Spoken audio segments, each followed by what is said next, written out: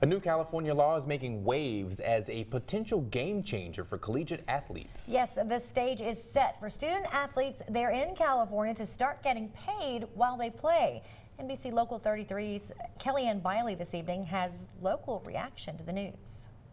I believe the players should get as much as they possibly can. That's an important issue that we have that needs to be taken a deep look at. Pay for play is now a part of the college athletics world. California defying the NCAA by passing what's being called the Fair Pay for Play Act. By show of hands, are you in favor for it or not?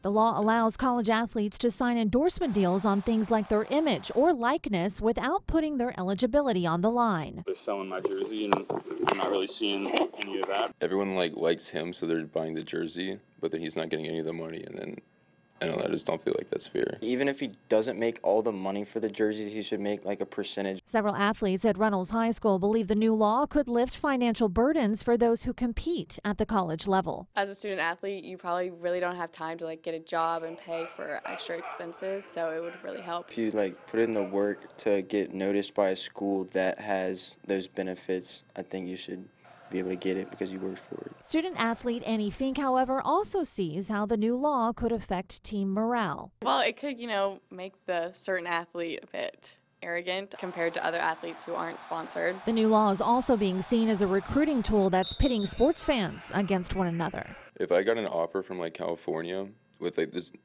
guaranteed money for me, I could make money out there, then I would go there instead of going to college here. These student athletes know that getting a pro contract is a hurdle, but if they fall short, they say endorsement cash now could line up their life for another career.